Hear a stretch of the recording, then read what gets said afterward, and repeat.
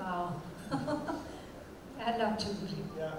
I love jewelry too. Okay, of course, guys. Yeah. you. If I take it, do you remember like your first jewelry set that you got for yourself? Jewelry item that you got for yourself? For myself, or what was given to me? Or either ways, yeah. What was given to me was very special. It was my great-grandmother's, you know what that's called a saflada? So it was a bigger necklace that my grandfather made a small little thing for me and gave it to me when I turned 12. And I had just gone to boarding school, and so that was my little gift, and it's still very, very special. And yeah, it's an old Hyderabadi piece. It's very beautiful. Lovely. Manisha ma'am, are you a big jewelry person? Do you? I am. So. Can I take you back and ask you the same question? Which was the first? Do you remember your first jewelry item? The first jewelry. I've never been actually a jewelry person. I love jewelry, of course. I think every woman or every girl loves it. Also for men. But personally, I don't really wear jewelry. Yeah. Okay. So actually, you were like. I'm not qualified to answer this question. Not a jewelry person at all. I only wear jewelry when my stylist makes me wear it. Okay. That's it. Wow. Okay. Sanjita, do you remember what you owned first? Someone gave you, or you bought? Nobody gave me anything. I buy my own jewelry. Yeah. Good. Yeah. But honestly, I'm not a jewelry person. Okay. The only diamond I have in my life is my daughter. So sweet. Of course, the most precious. Big hand to that, guys. Yeah.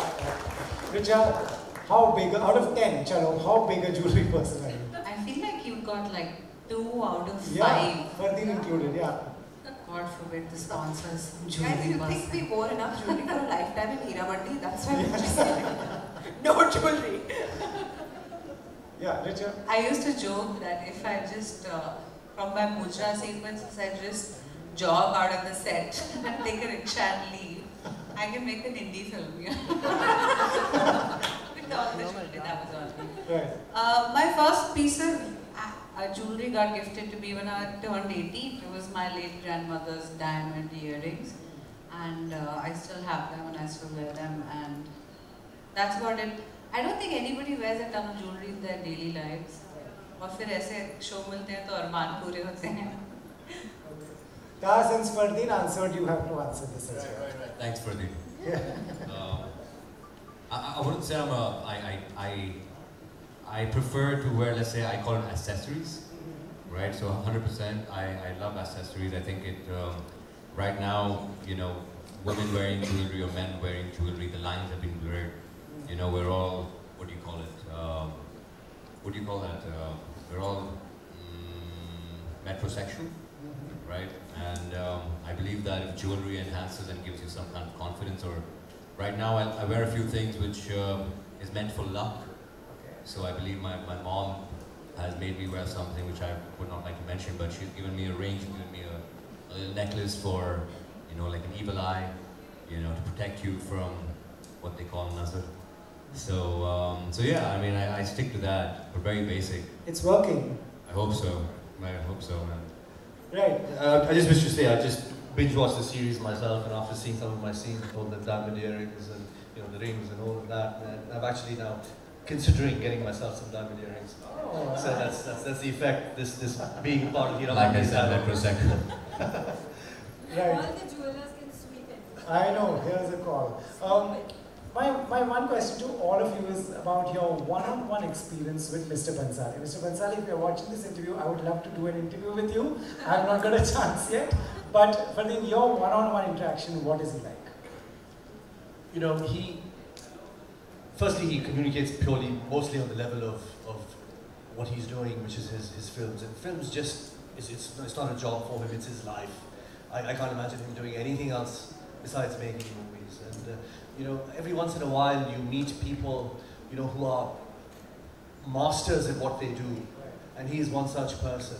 It's not often that you meet true masters. And you just surrender to them and you learn from them. and you just watch them work, and you try and imbibe some of their energy, and you try and think about all the spirits they've allowed to possess themselves doing their work. And it's amazing to watch him work. You know, it's like he's got this team of 20, 25 ADs, and you know, who are all learning, who are all on their journey. So in some ways, he's also got a school going on set. I mean, besides his actors and all of us who work there. So it's a true experience, and he's very passionate. He knows what he wants. At the same time, as Richa said, you know, if he strikes a chord, an equation with you, he'll ask you he'll invite you into his process, and you know, he'll listen to you, and that's how it should be. And I've never had the chance to work with such an engrossed and passionate filmmaker, and I haven't had many conversations with him besides the movies, but besides pets and giving up smoking and mothers, but besides that, it's just been work. Nice. Gave up smoking? Who, me? Yeah. Yes. Well done. He wanted to give up smoking, so we had a chat about it. Okay. Right. Aditi, you know, just a one-on-one with him, what is he like? Like, you know, do you recall anything while shooting a particular scene or something that stays with you? This could be a thesis, so I'll try and keep it short. I really love Sanjay sir, and I've sort of had an equation with him even before I worked with him in Padmavat. For some reason, he was fond of me, so I just really enjoyed being around him. He's a legendary filmmaker, but I also love him as a person. Like I find him very, like, what he feels, he says. And I think some of the greatest teachers are like that, and I've grown up around a teacher. I've been learning dance since I was 5 years old, so I know what, like, I feel that kind of almost, kind of, I don't know what to call it, but like a Guru Shishya way of working. I find that very immersive, very rare, and I find that very true to what it is that he's doing and what he expects from us, and he's hardest on himself. And that childlike quality in him is something that I find very, very beautiful and also very inspiring, that he keeps that going, whatever it is that he's doing.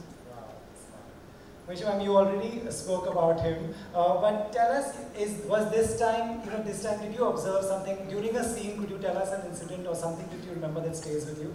No, I'm just gonna say a few things about Sanjay. You know that I got to know him during 1942, A Love Story, and he was writing and he was assisting Vinod, and then he got the script of Khamoshi and directed me.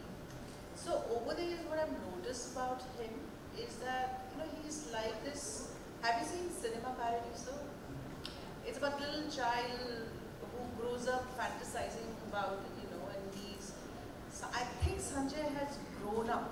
It is in his genes, it is in his soul to kind of make brilliant film.